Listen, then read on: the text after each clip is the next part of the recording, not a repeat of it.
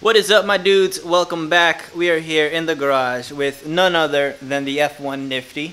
Alright guys, so I was out of town this past weekend, and during that time I got my new item that I picked up for the F-150. A couple videos back, you guys saw me try to make the Ford Raptor lookalike grill function, you know, with those three little amber lights on the top, and we had no success.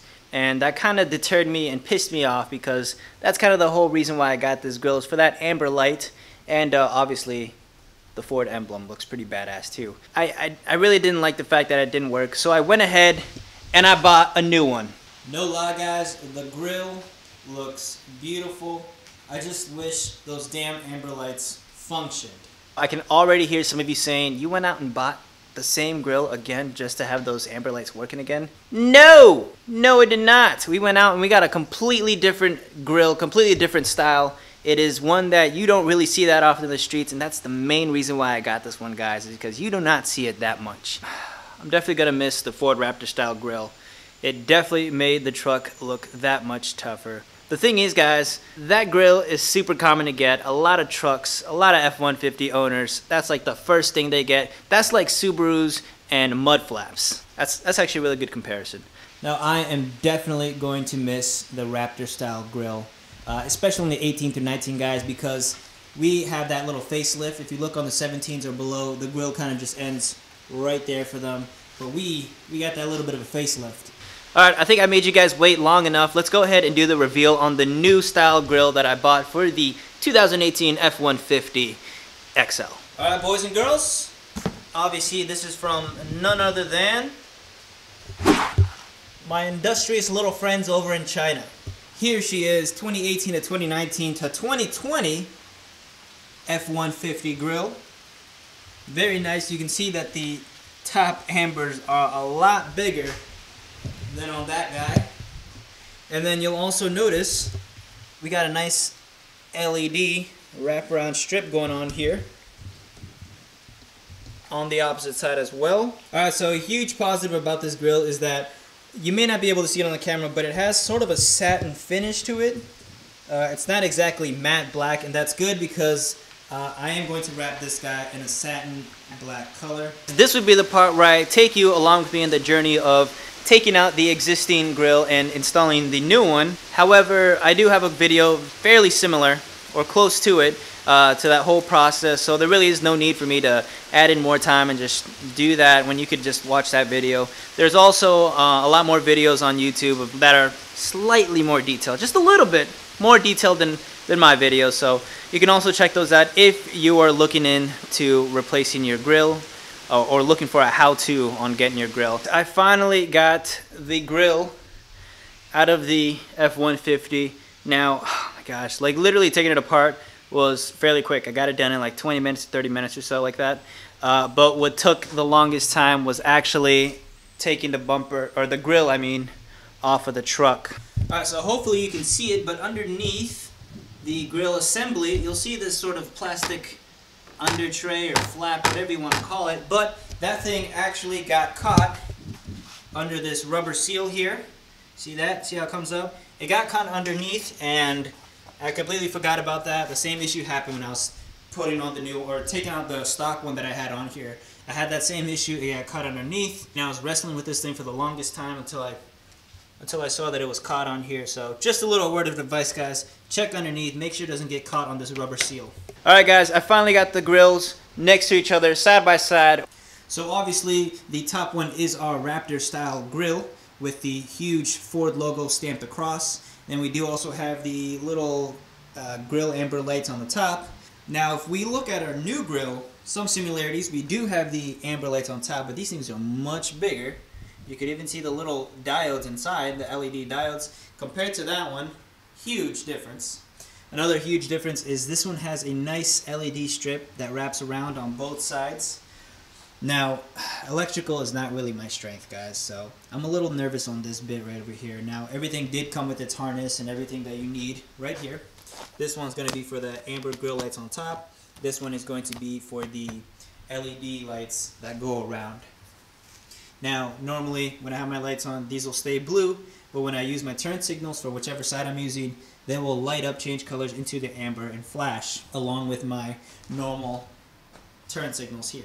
Next up is to transfer the components from the old grill onto the new one, basically the giant air shutter piece. But I think before that, I want to mock up the wiring and see if I can at least get the top amber lights to work before, you know, I tighten everything down, put everything back to the way it was, just to make sure that the grill is actually a functioning grill and not a dud like that one. What up, peeps? We are here in day 2 of the grill install, and oh my gosh, guys, look at that grill. Whew! Look at that grill. That thing is a beauty. Wiring took us all night to do. Shout out to my brother for helping me out on that one. Obviously, it would have been a lot easier if we had a multimeter to help us identify the wires instead of guessing. But through trial and error, guys, we actually got it through. And damn, let me just say, that is one gorgeous grill. We did get a good chunk of the installation done. There are a few things left that need to be addressed, mainly tapping in from the turn signal cable into the headlight wiring harness so that whenever I turn on my turn signal, this thing will be flashing amber just like my turn signal here. See that, guys? I was not kidding. So we got this one going in for the top amber grill lights. Is this guy right here. And then we got these two. These go down and hook up to either side. They do have their own little connections. And then these go into the little control unit box, which does have a little wiring diagram on it, which was no help at all. Didn't really do us any good. And then these have wires. It's underneath the air intake, but wires flowing through, and this connects down into the headlight wiring harness. So I'll show you guys how I wired up everything, because there is literally no installation videos, and the instructions online are a little hazy. But so this is the other wire that needs to tap into my headlight turn signal here, and then I just need to tuck away the wire, and then this should be good. As of now, this one is working, and then pretty much tuck away my wires and make it look good. Alright, guys, the one thing I'm a little hesitant on is connecting in the turn signal cable and reaching access into the headlight wiring harness, because if you look, there is literally no space whatsoever to get access down there. I need a child's arm to fit way down there. But if you look on the driver's side, this is why it's so much easier to work here, is all you need to do is just remove the air intake box, which is this bolt over here. Now be careful, you do have a wire that is attached to the box, so be sure you address that too. But then once you got this thing removed, oh my gosh, guys, I could literally move in there if I wanted to. Anyway, guys, I'm not entirely sure how to go about doing it. I don't know if I should take out the battery or if I should go through the wheel well. I don't know. See that, guys? I was not joking. Look at this massive space you have when you remove the air intake box. Anyways, guys, you'll have that. You'll have the control unit box right here. This sucker. Now this will have 5 cables total. 3 will be your power cords, and then 2 will tap into your turn signals. I got a blue one here that's already in my turn signal, and then I have the yellow one, which I'm still hesitant. I can't figure out how to get access to it. But let me show you how I pretty much wired it here. Back here, guys, you'll go ahead and get access. And you can already tell that I spliced into this sucker a couple times. Remember that trial and error phase? Here's what I determined. You'll get 3. So we have, I know you probably can't see it, but this one that my finger is on right now is a negative. It is black. That is going to hook up to your black cable from the control box. The middle one is connected to my red cable. And then this one down here, this last one, is the turn signal. So see if I can try to get a close-up. Turn signal, power, negative. So that's how I have it wired, and it functions. This one controls the turn signal and your daytime running lights. The brown plug that I just had in my hand. Now if I could try to, there you go. And then you have the tiny one, which I don't think I tapped into, but we'll see. Yep, I didn't tap into this one at all. So this one is your high beams, and I think your regular headlights. Now the control box comes with a white wire. It has a white wire coming out, chilling with the red and black wire. However, that is only to install if you want these suckers to turn off as soon as your actual night driving lights are on. So as soon as you turn those night driving lights on, the blue LEDs will shut down. I think that's more of a safety feature that they implemented. I don't know, I'm still thinking about it because my state is a little strict on auxiliary lighting. I don't know how you would classify this, but so that is pretty much it for wiring, guys. This is all included with the grill. You get the control unit, you get the top cable lights. I mean, you'll find a bunch of videos on this, but the top amber grill lights are super easy to tap into. These go into your parking lights. I kind of fished it out like this, and your parking lights are back here. I don't want to pull it out, but it's back here, and it's super easy to splice into. And that's how you get the ambers grill lights to function. Way easier.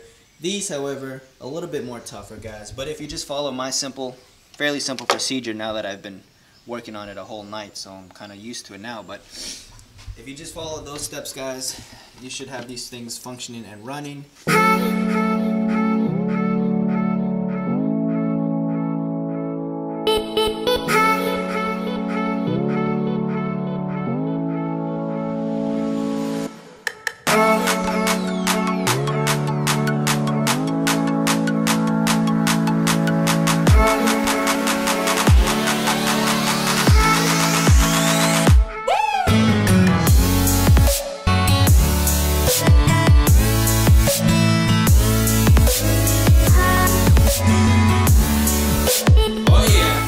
Suckers.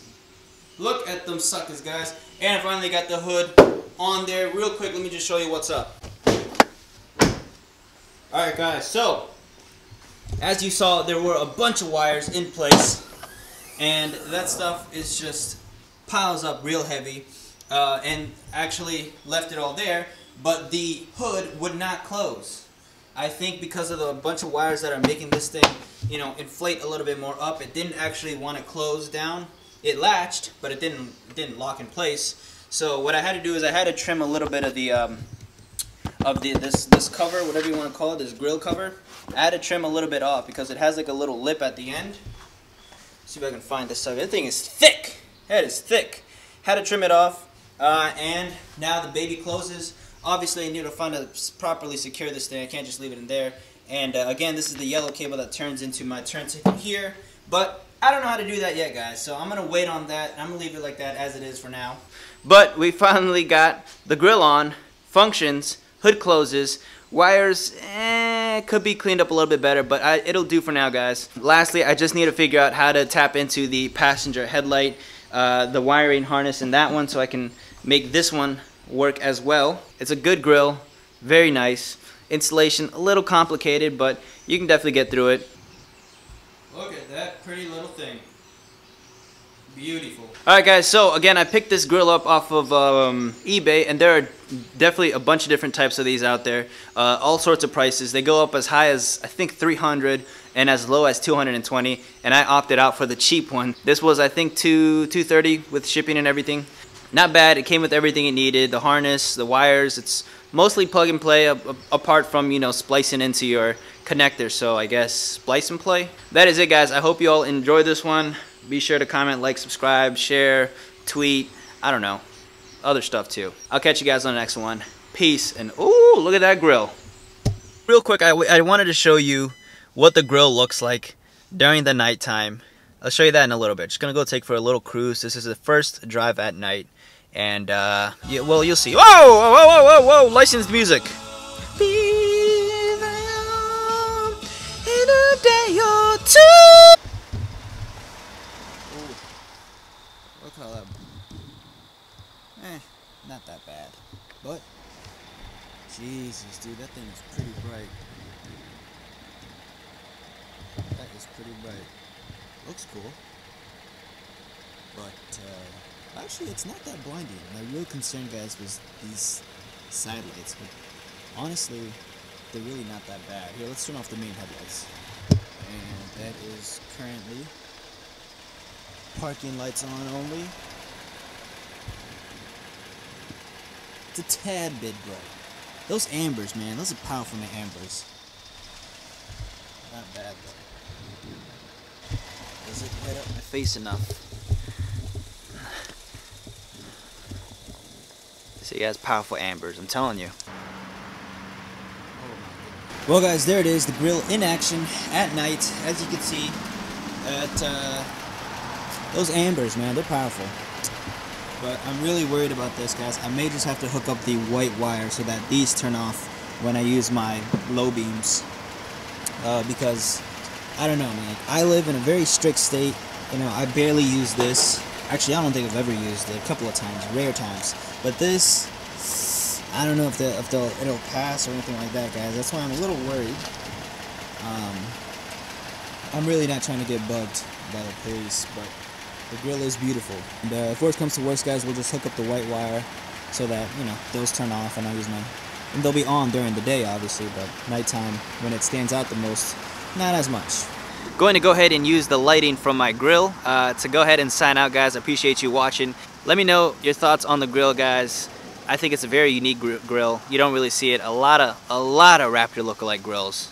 It's a good looking grill, I won't lie, but I just see it too much. So I figured, you know, let's go for something a little bit more unique, a little bit more different, and I love it. I'm in love with it. I think I need to pick up some new headlights, some LED, because to match with the grill, but that's later on, guys. Hope you all enjoyed. Take care. Peace. Beautiful. Gorgeous.